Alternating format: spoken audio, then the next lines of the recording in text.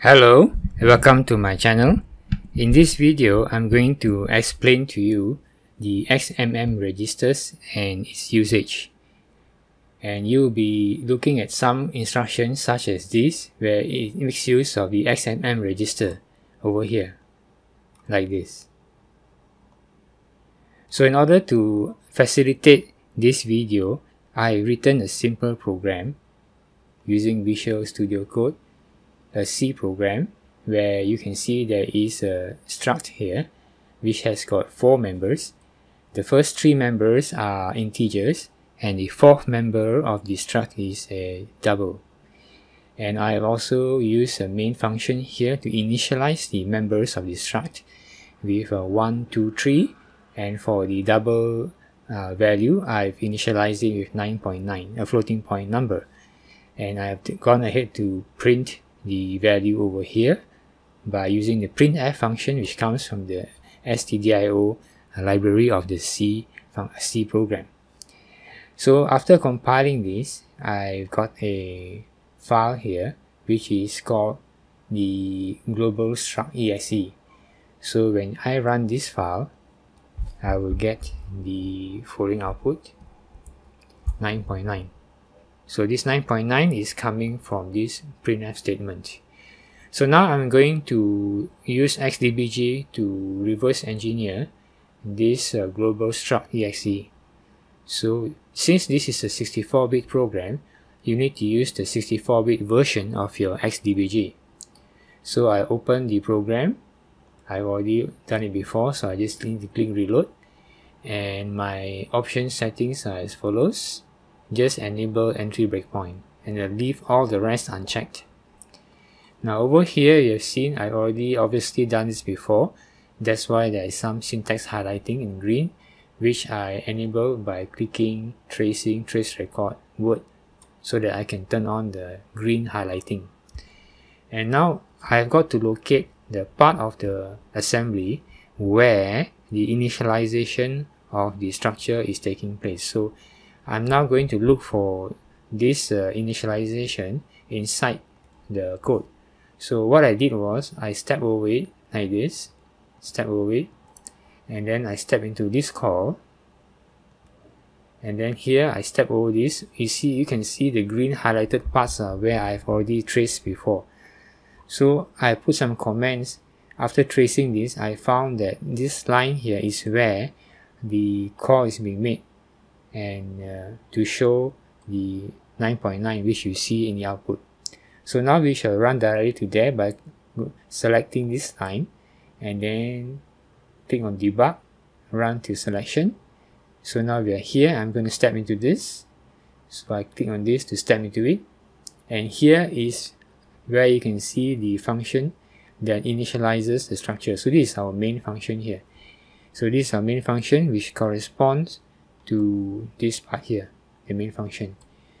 So you can put it side by side. You can see my s is referring to this struct, and .x is accessing the first member, and you're assigning 1, and you can see it happening here. 1 is assigned to this structure. So this is the address of the structure in memory.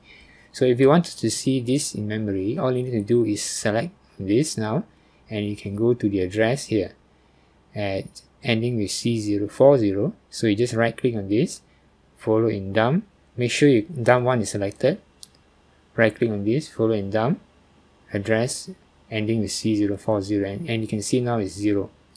So now we are going to step over this, so we click on this. So now notice what happens. At the moment in memory it is 0, so when you step over this, it is assigned 1 to that location. So that is the variable here. So this is a variable for this member. My s.x is assigned 1. So now it's going to assign 2 to the second member. So to access second member, you just have to click on this, and then you will see it here. Now select dump 2, you can see presently is 0. So we are going to look at the memory for this address. So right click, follow in dump this address, and you can see presently is 0. And now we are going to step over this. So 2 is assigned and you can see now 2 is assigned. 2 is assigned to this mys.y, which is the second member of the struct. And now we are going to assign 3 to the third member of the struct. So we are going to go to that memory address. So make sure you select dump3 first, click on this address, and then over here you can right click on this, follow in dump this address. And you can see presently is 0. Now we step over this, it's going to assign 3 to that memory. So let's step over and you can see 3 is assigned there. So at this point in time, you've already assigned 3, all the 3 integer values to the first 3 members of the struct. Next is going to assign 9.9 to the 4th member. But when you come to this, it is a floating point. So for floating point, it makes use of the Xmm register. So what is Xmm register? You can read about it by googling for it. The Xmm register are known as streaming Xmm extensions. So streaming Xmm extension SSE is a single instruction multiple data instruction set extension to the x86 architecture designed by Intel and introduced in 1999 in their Pentium 3 series of CPUs and so on. So from now on, we can see that it has got all these additional 128 bits register. So there are 15 of them in the latest CPUs. You have 15 Xmm registers, and you can see them by going to your xdbg and scrolling down. And you can see all the 15 Xmm registers, which are 128 bits wide.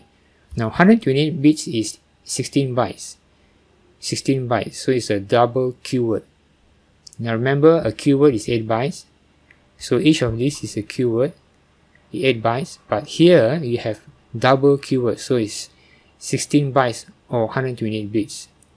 So it makes use of this special instruction when you are moving any data from the memory to Xmm register. You use the movsd command instruction, and movsd you can refer to the reference over here at this location.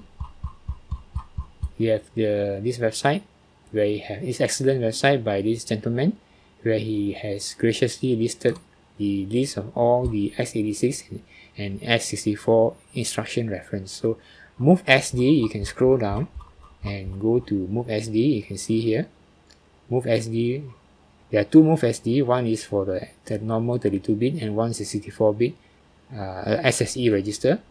So movsd here is where you are moving a scalar double precision floating point value, and you can click on that and you can see the instruction here, or all the detailed instructions. So I've summarized it for you here. So you have movsd, where you move copies the lowest 64 bits or qword or 8 bytes of the Xmm register. For example, move qword, the value at this address, to the Xmm register. So this is an example here. So when you are moving 8 bytes of a value, you use movsd. And then you also have movss. Movss where you are moving only a dword, 4 bytes of the Xmm register. For example, here if this was a 4 byte of address value, then you will move it. You use movss. Alright, so that's what you are looking at here. So you can actually inspect the value at this memory before it moves. So you can click on this now, and over here you can see it is showing 9.9. 9.9 is the floating point value is being stored at this address, and you can see in the memory dump. So let's click dump number 4 now and go there and see. So right click on this, follow in dump this value or this address. So you can see now, you can see this hex representation of the floating point 9.9. And if you wanted to see in a different format, you can right click here and then select. Presently is hex ASCII. Hex ASCII is what you're seeing like this.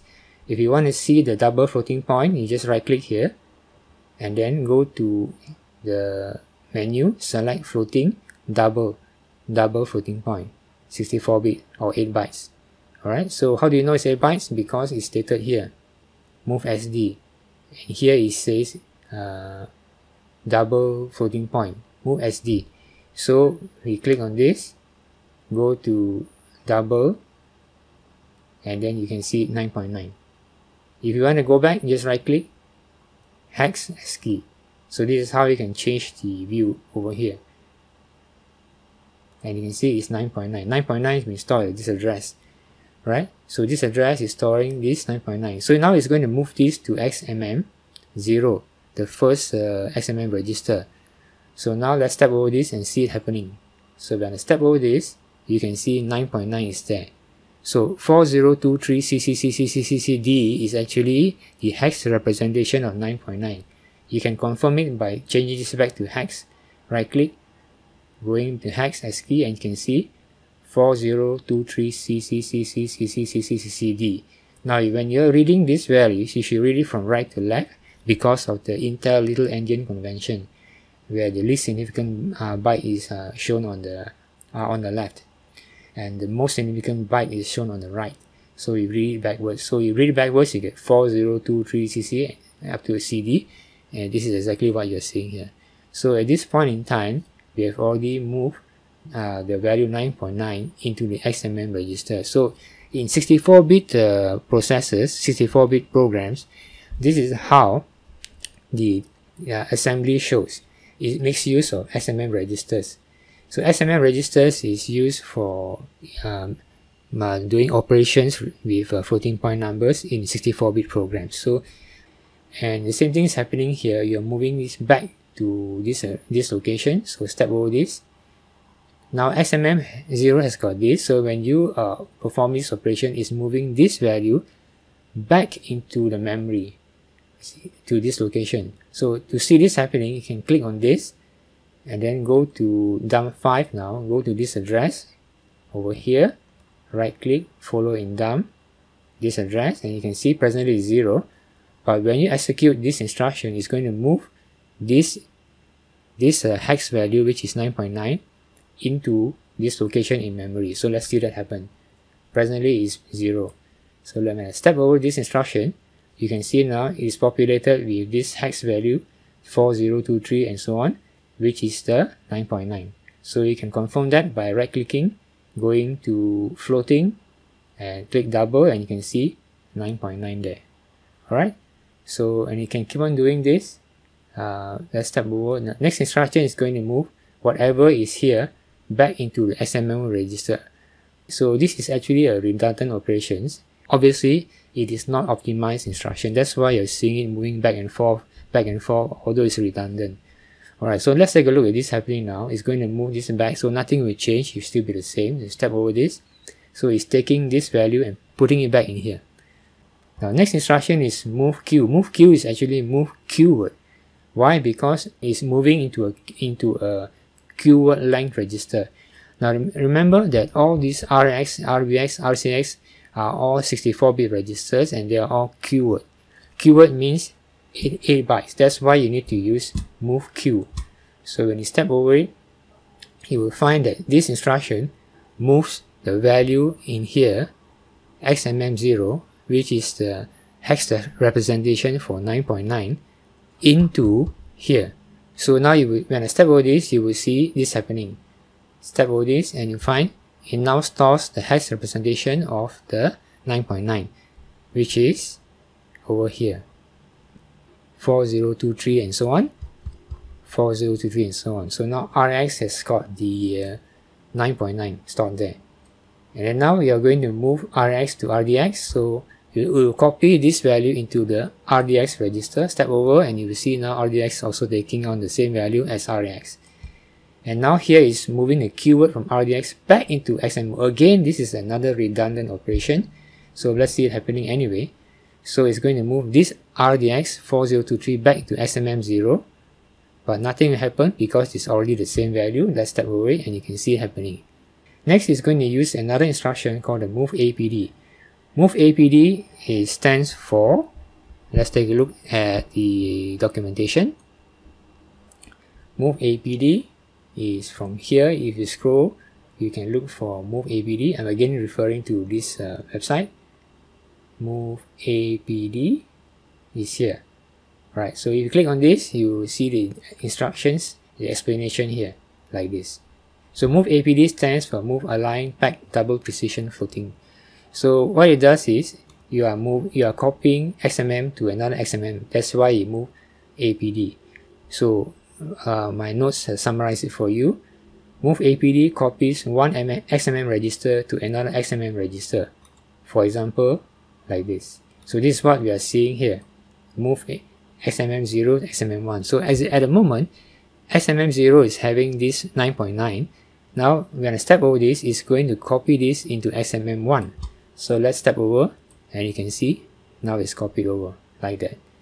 And then, next is going to move Rx to RDX. Again, another redundant operation. Nothing will happen because RDX and RDX are already having the same values. So let's step over it anyway. Alright, next is going to load the format specifier into memory, %1f, which is coming from here. %1f is a format specifier in C programming where it will be replaced with the value to show one decimal place. That's why you have a .1f, which means 1 decimal place. And presumably, all this move here is to prepare for this call. And this call is actually a printf function, which is a high-level implementation of a printf function in the C program. So it's actually printf. So this is actually printf. So when I step over this now, you will see, step over this now, you can see the